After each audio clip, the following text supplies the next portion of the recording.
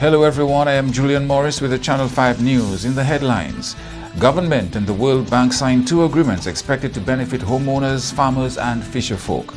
CARICOM heads move to bring down the cost of regional travel. And in sports, Dominica Football Association prepares for 3rd major outside competition this year. The details coming up.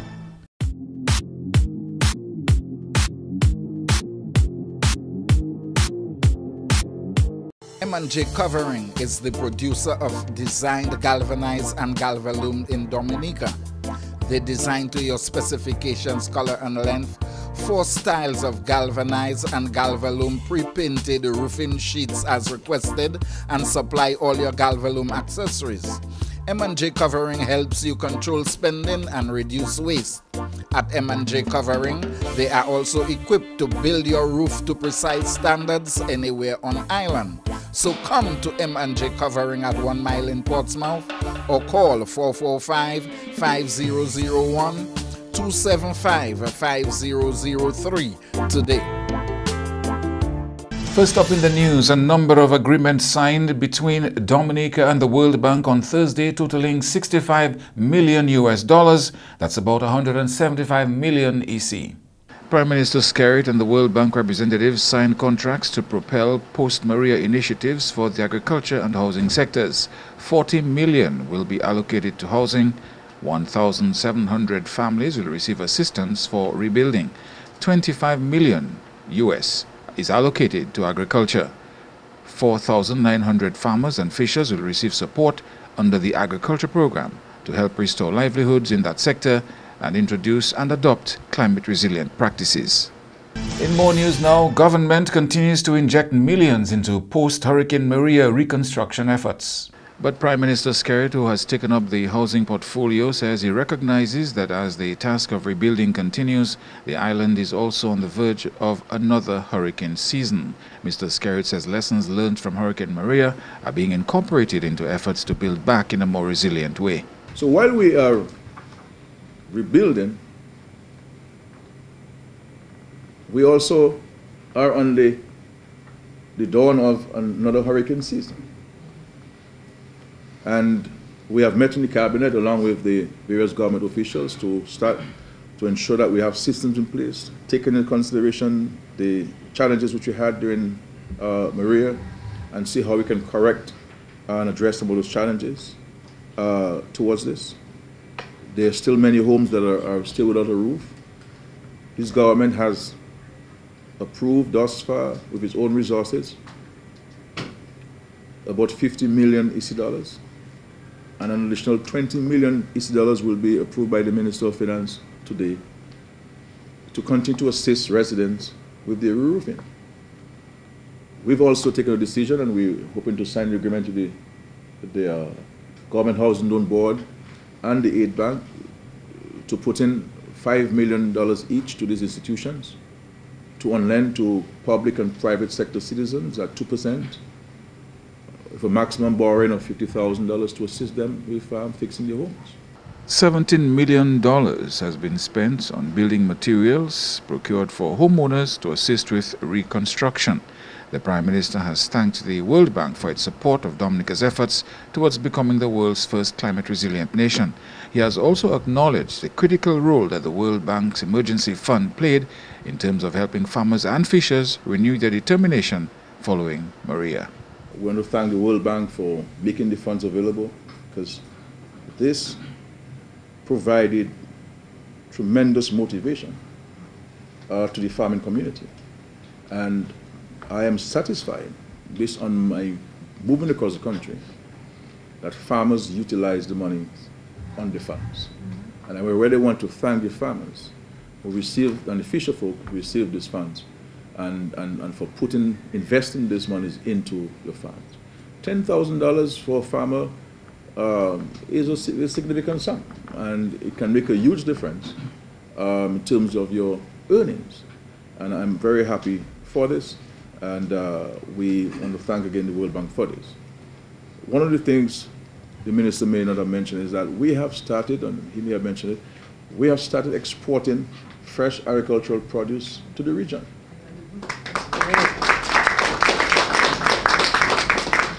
crops planted after the hurricane. Shipments started leaving Dominica in November, December of 2017. And the increasing numbers of agricultural produce leaving the country. A two-day sensitization campaign on the results-based management RBM system got underway in Dominica on Thursday. The CARICOM Gender-Sensitive Results-Based Management RBM system is being established as a planning, monitoring, evaluating and reporting system for the region. The progress that we have seen is one, we do have the input from our regional institutions because we have had several meetings with the funding coming from the CDB, that's the Caribbean Development Bank, and of course also member states' input. We have a consultant who is also assisting us and who actually is quite experienced in our region because he has assisted many member states and some of the regional organizations in developing their RBM system. So we have some best practices. And we are now heading towards finalizing the system. And that's why 2019 is our target to start to implement the RBM system. CARICOM heads of government had taken the decision to monitor the implementation of the Caribbean Community 5-year Strategic Plan 2015-2019 with the use of the RBM system. We are now populating the PMF, Populating Performance Measurement Framework, with the baselines and the targets, which is very important because the baseline is quite important because you will be able to know where you're coming from, so you will determine whether or not you're making progress. And then you will also be able to determine whether or not you're going in the right direction. Because another thing about a monitor and evaluation system is that it tests the efficacy of your strategies. Funding for the RBM system came from the Caribbean Development Bank in the amount of $600,000 US. The local area management authority for the Soufriere Scott's Head Marine Reserve has made a case for a jetty, justifying it will be useful for evacuation during disasters. The communities among the hardest hit by Hurricane Maria were cut off as a result of landslides, causing relief supplies to be brought to residents by boat. One of the interventions by the local area management authority was to propose to the German Agency for International Cooperation funding for a jetty. We told them, listen, if all you have to do anything for the people of the community, as Sophia and Scott said, we just give a jetty. Provide the financing for a jetty. They have already written to Lama and they have indicated that they were able to get from their stakeholders at least $2 million US to spend to help Dominica and more so, Scott said, restore our marine entity. Because they're also looking at the possibility of having a floating jetty in Scott said. Most of the negotiation, most of the talks are going on with the government heads, the Ministry of Tourism, the fisheries. Because Lama, we are just a small arm, but the larger arm is the Fisheries Department, the Ministry of Agriculture and Fisheries, and the Cabinet, and well, most of the PALWEB. Charles says it would be wise for that project to advance, coming from the lessons of Hurricane Maria's impact. Whenever there's a major disaster or storm, just name it, the roads are cut out. Once you have heavy rain or wind, roads are cut out and communication is eliminated because you cannot move. So the option there is out via the sea, and a jetty would play a crucial role to get the people out of the community in case you have a situation where you need to get people, especially the senior folks. They have already done the scouting, as to the area, the location, and they're looking at the area that is between the old fisheries building where Weaver's Juice sells the steam fish, right close to the Lama building there, close to the Lama office, right there just on the Soufriere shoreline. That is the area that has been allocated. You're watching Channel 5 News. The news will continue after this.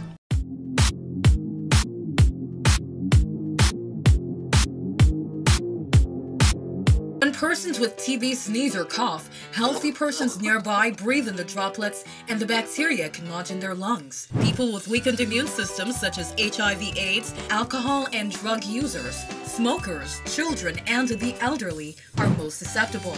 Persons with a cough should take precautions when in contact with persons in public places. Cover your mouth when sneezing and coughing. Visit your doctor or health center. You must complete your treatment. TB can be cured even with HIV. Be responsible. Help stop the spread of TB and HIV. Protect yourself and others. Thank you for staying with us. CARICOM heads of government have taken a decision to reduce the cost of travel within the grouping. This is the aim of the Multilateral Air Services Agreement, MASA, which was signed earlier this year by member states. For several years, CARICOM nationals have cried down the high cost of air travel among other member countries, and Director of the Strategic Management Unit within the CARICOM Secretariat says the signing of the MASA paves the way to revamp the transportation sector within the region. One of the initiatives that we undertook, which was very important for free movement of people, is to determine what it is that we need to do to reduce the cost of travel. Because within a region, it is cheaper to go to Miami than to go to some Caribbean countries, and we're talking about free movement of people. So in that respect, only this year, the heads of government signed off on what we call a MASA, which is a multilateral air service agreement, which allows for a revamping of the transportation sector, not just air travel, but also sea travel. Beresford says attaining lower travel cost would augur well for economic development among CARICOM member states. He pointed out that progress on this intervention will be monitored using the results-based management or RBM system. Travel in terms of movements of goods, because that's very important also. Because if you can get goods cheaper in your region from outside, viz. From our own partners or our own brothers and sisters, it will all come down to a business decision, because it's what is cheaper for the consumer. So the RBM system seeks to identify clearly the results associated with the interventions at various levels.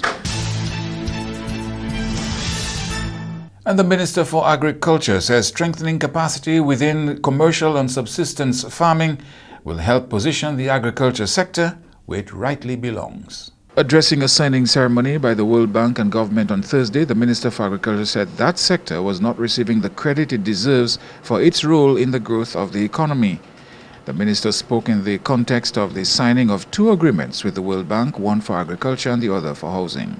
So we see with this $25 million a repositioning of the Ministry of Agriculture and a change in the structures, both in terms of the human resource capacity that exists, the limited amount that exists, and in terms of how we articulate and how we structure the farms. Like, for example, you have commercial farmers and subsistence farmers eating from the same pot, so to speak.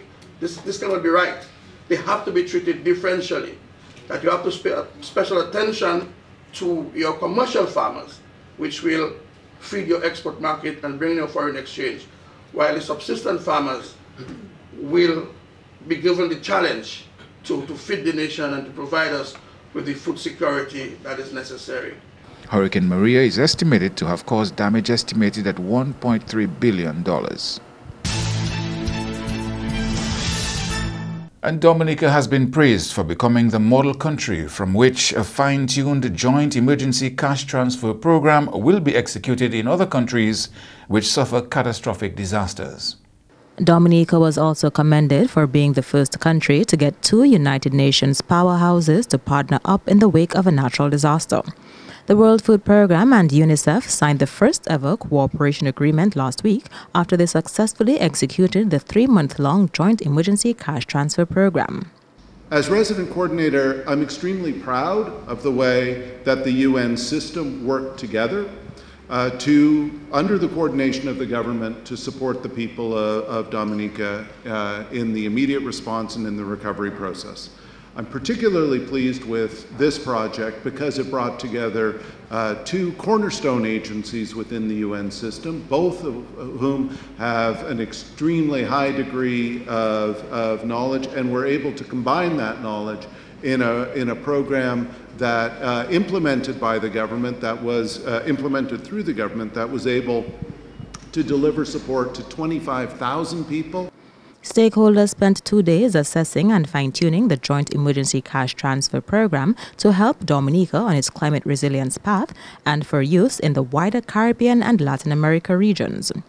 This experience also raises very important questions for the future.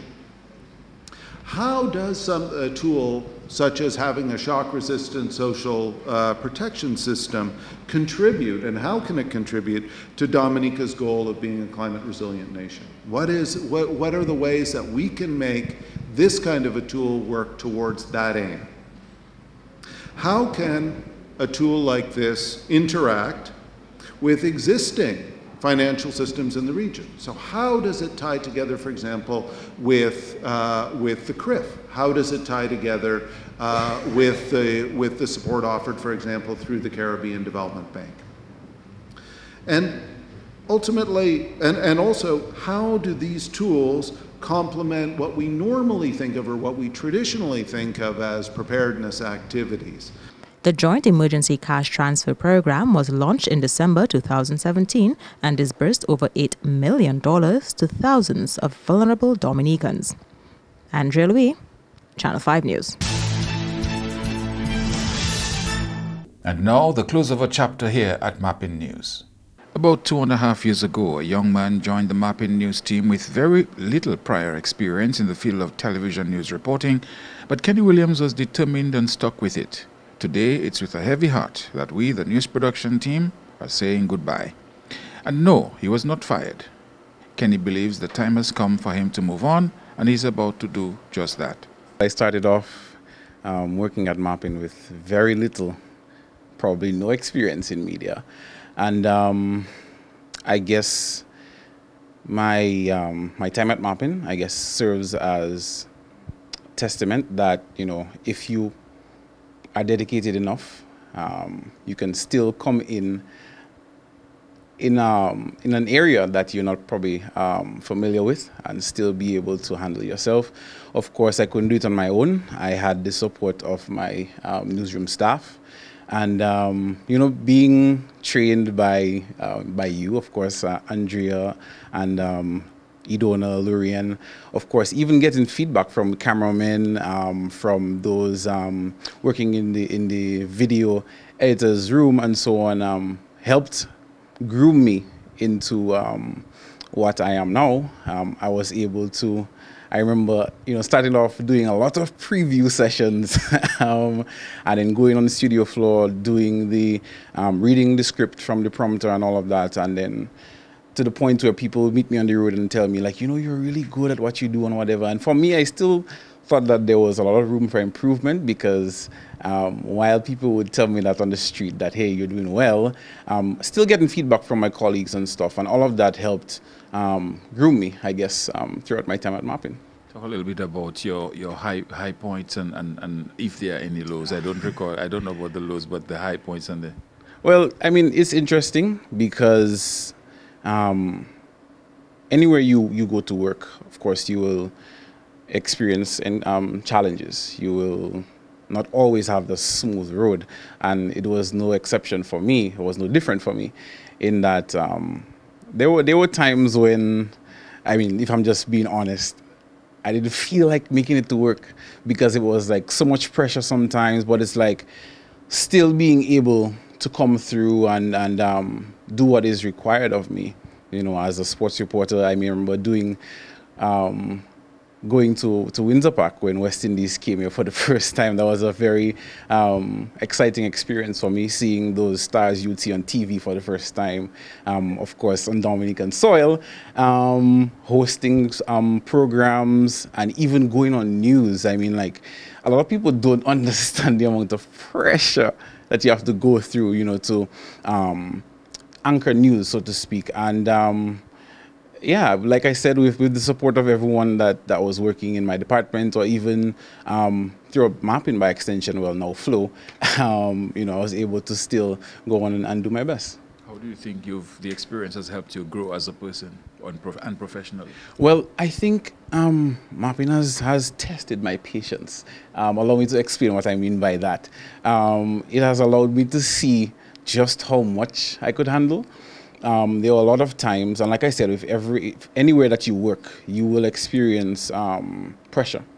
There were a lot of challenging situations at mapping, but I was still able to pull through, and I think the example, I guess, that I am leaving behind for others is that, hey, it doesn't matter what you might go through. A lot of people don't know, but like in the space of 2 years approximately, I lost both my parents, but I lost my parents, but you wouldn't look at me and know that that's the case. But just my message is that just stay positive, and treat people well, because you never know who you might end up coming up against or encountering in your future, because a lot of times people tend to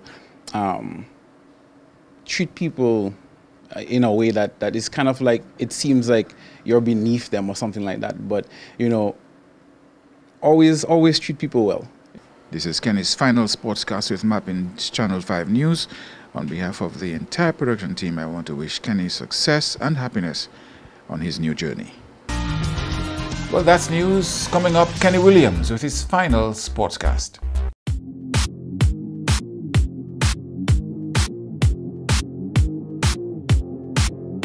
Rudolph Thomas Enterprise in Portsmouth, your suppliers of building materials and hardware products. Over 20 years experience in the business. Rudolph Thomas has lumber and plywood, galvanized and fenced pipe. Check out Rudolph Thomas for ceramic and vinyl floor and wall tiles, nails, nuts and bolts, paint and painting supplies. And check out their line of electrical and hand tools. Go now to Rudolph Thomas on 1240 Bay Street in Portsmouth.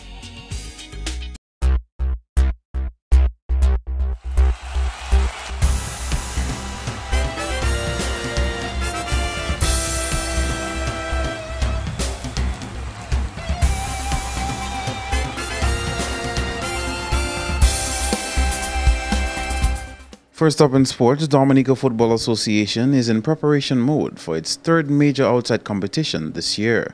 Following the successful end of the inaugural Under-15 Girls Tournament last month, DFA is putting things in place to arm the girls with the required skills to be competitive at the CONCACAF Championship in August.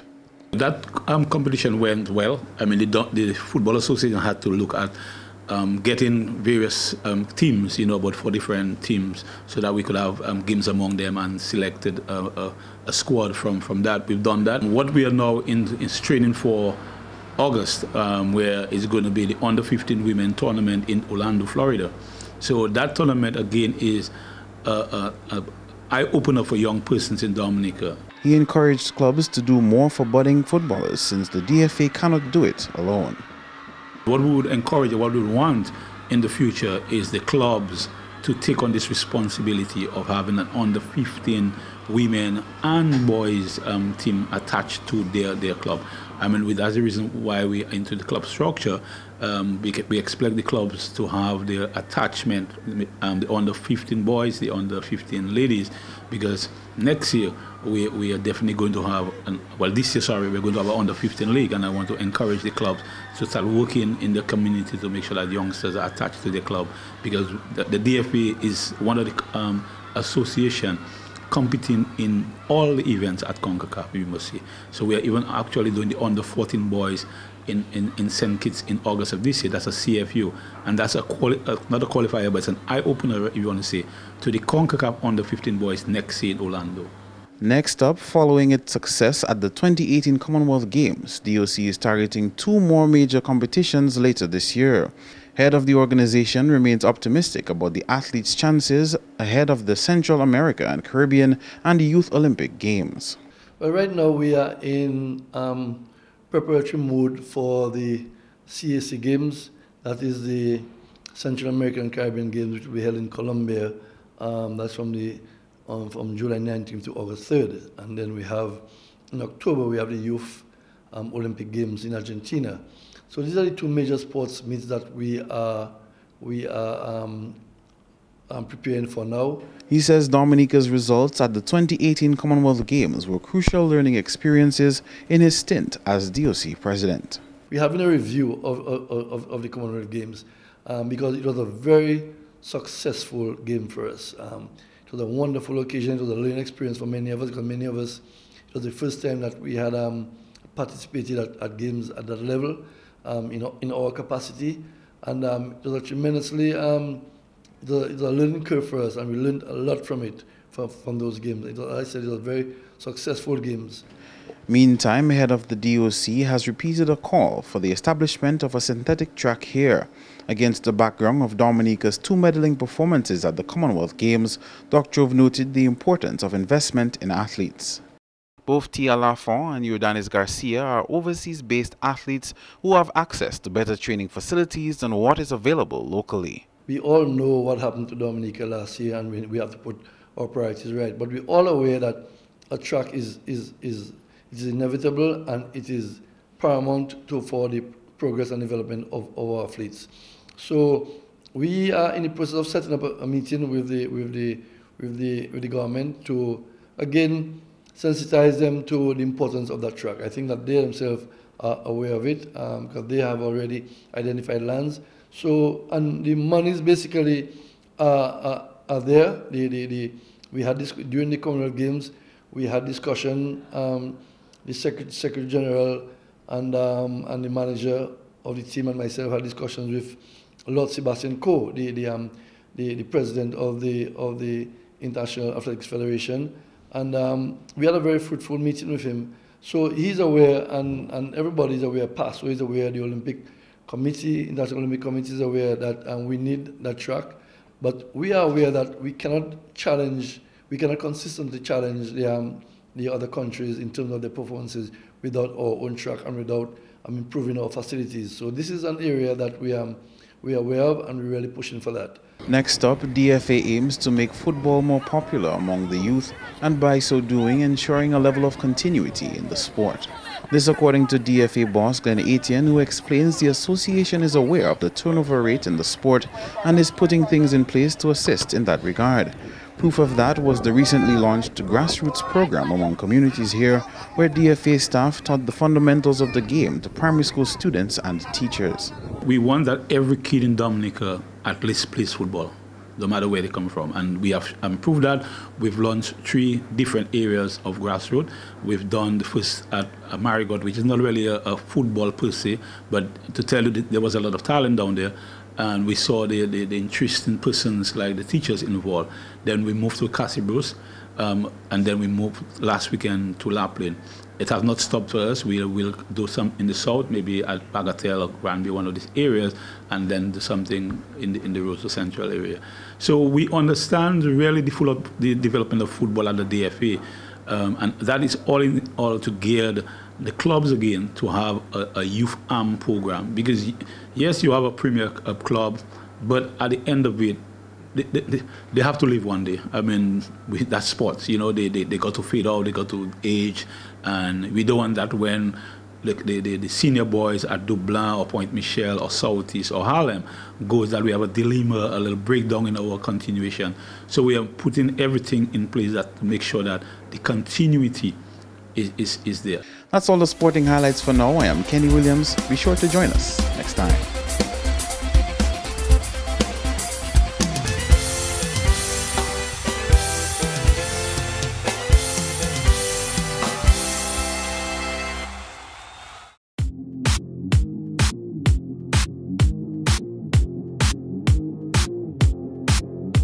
Do you need more cash for that home improvement? Then come to Fast Cash, where we give you more. At Fast Cash, our customers get more funds and more time to repay. But wait, can't come to us? We'll come to you, and our mobile officer will get you on your way. Small businesses, consumers, and taxi owners, Fast Cash has more for everyone. Simply call or visit any of our locations for more. Smarter, faster, better. Fast Cash. Terms and conditions apply.